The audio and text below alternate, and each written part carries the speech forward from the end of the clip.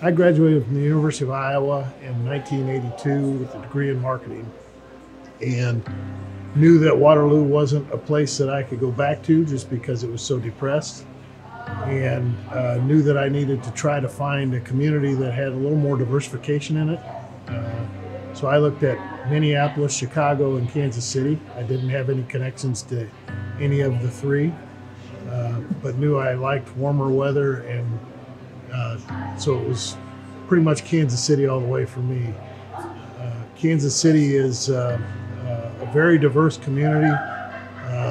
The really nice part about it is it's not heavily reliant on one industry, which was important to me. We have a few large companies, but it's not a Fortune 500 type of town. It's a privately held business town. That diversification to me is really important from the standpoint that it provides stability. The ups and downs aren't as steep, and that to me is something I was looking for at the time. A little bit about what provides that platform, I guess, for all the family-held businesses in Kansas City is something that I discovered as I was getting out of school, and that was some of the places that I would go to were a little more provincial than Kansas City. Kansas City was a little bit more open to people from outside of Kansas City, particularly as you get into the South Johnson County area or on the Missouri side, the Lee Summit markets. Most of the people that are from these areas aren't from here originally. It is a melting pot, and the people that you meet and the people that you come across in town here are phenomenal, and they're from all over.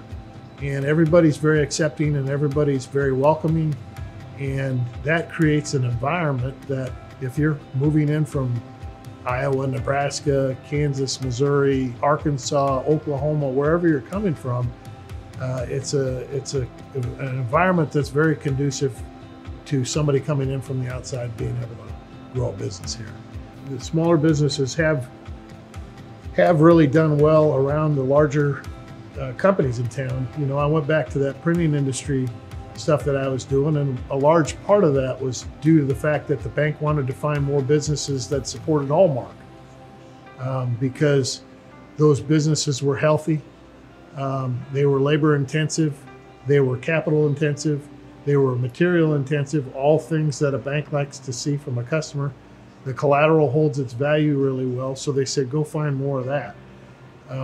When you think about that, all of the different technology companies, all the engineering firms that are here, the smaller companies that are technology related, service related businesses that support other businesses like Garmin, like Sprint, like Hallmark, Black & Veatch.